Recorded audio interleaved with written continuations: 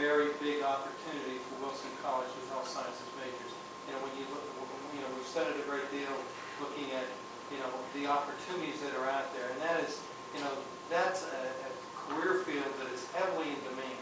And we've got a terrific science building, which we're going to, you know, help get more of a return on our equity. We've got a terrific science staff, so we're going to capitalize on those things.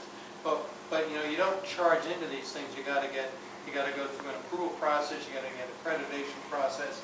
We want to be sure that, you know, we're spending our money wisely as to which ones we take on. We have already gone through, so it's not like we're at the starting gate. We've had a healthcare consultant come in. He has shown us different majors which look very promising, but you know, you just need to take that next step to implement it. And that's where we're at right now. So what we're saying, what the board approved today, was to evaluate those health sciences programs for implementation. That wasn't the only. Oh no, that's not the only one. That's not the only one. You're exactly right. That's not the only one. Just add a little clarification. So what we approved today was going forward with a feasibility study for the health sciences majors, and this was the recommendation of the commission, but also the recommendation of Dean Hendrickson as well. And we will continue to honor the signature programs process that Dean Hendrickson has in place, and taking a look at both the consolidation of majors and taking a look also at other new signature programs. So it's nothing different than the process that's currently in place. Are there other questions? None? Can I ask three or something on me? My name is Sandra Carvajal. I graduated in 1999 from Wilson, and I don't mean any disrespect, so I just want to clarify that I have never felt this lost at Wilson, ever, as I do today. My only questions are, Wilson taught me to stand strong and stand for what I believe in.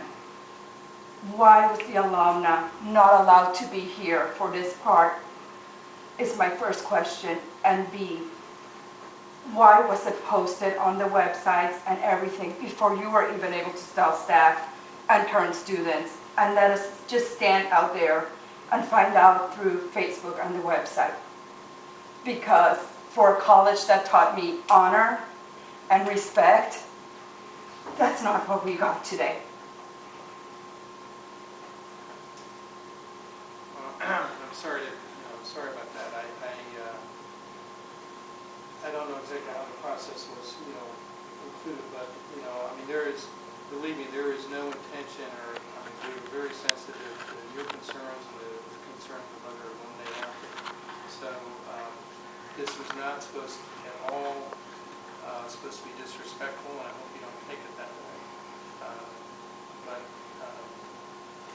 I mean, sometimes, you know, I guess maybe you got lost in the process or whatever, but it was not meant to be disrespectful. I think I can speak on most alumni out there today that an apology is owed, because that's how it came.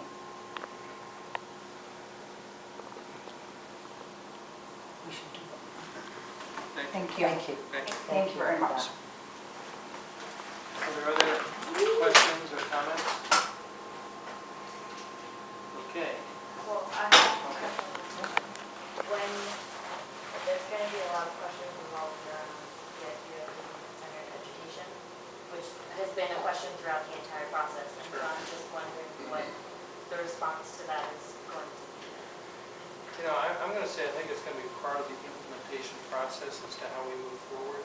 You know, I don't know that I've got any pat answers for you right now and say we're going to do this, this, or this. Right. But I think that as the board, we certainly want to take those into consideration. So Right. I think you have the full support of the board in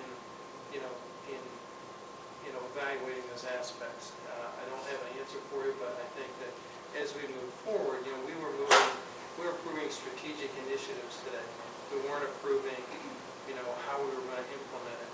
Right. So, you know, that will come, you know, in due time. But, you know, here's the time, though, as students, to make your voice heard.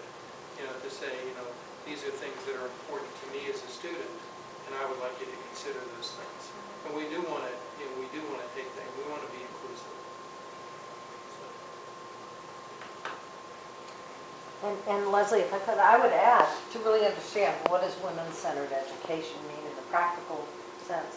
How do we make sure that that is embedded in everything that we do at Wilson? And the board said that's very important to us. But we need to define and better understand what that is and how we really integrate that into the fundamental parts of Wilson College. Larry? When we talk about what's best about Wilson College, I think we talk about the classrooms and the ways that students interact with faculty and staff.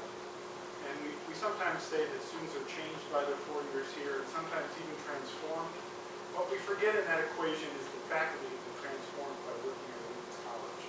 And to Leslie, I would say, the same faculty that were here before will be here next year. And we have been deeply changed by teaching at Women's College. And we will carry the values of teaching at Women's College in a women-centered and a student-centered way forward. I think you can take that with some confidence. Thanks, Larry. Are there other questions or comments? Okay. All right. Well, thank you very much for coming. We appreciate it.